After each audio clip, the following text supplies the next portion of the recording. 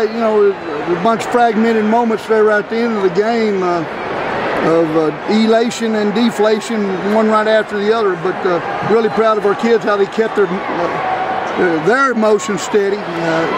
Went to overtime. Defense played well.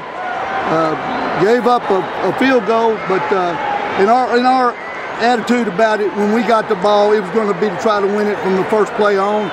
We were not trying to position for a field goal. We'd have taken it if we'd had to, but we did not want to go to second overtime. And coming into this game today, if we had a chance to win it, we were going to try to win it. We weren't going to try to go overtime or anything like that. So great play there. Carson extended the play. Seth uncovered.